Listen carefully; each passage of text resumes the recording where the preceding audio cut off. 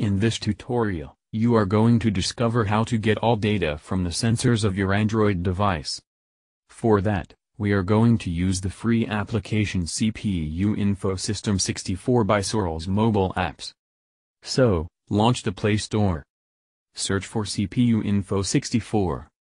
Click on it. Then, you can look at the application with its description and the different screenshots offered. Note that the Pro version comes with no ads and it's a good way to support the work of the developer. Okay, you can install it or in my case just open it. Now, you can see all the info offered by CPU Info 64. In our case, we want to display the data of the sensors, so we scroll to reach the sensors icon and we click on it. Okay, the sensors data of your Android device are well displayed. You have the accelerometer sensor on the top. Unlike the Samsung Galaxy S4, my device, the Samsung Galaxy S7 has no ambient temperature sensor. So, there is no data to display. We can see values returned by the game rotation vector sensor or still the gravity sensor.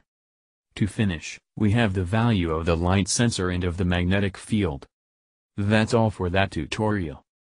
No, you could monitor your sensors data accurately thanks to CPU Info 64 offered by Sorrels Mobile Apps.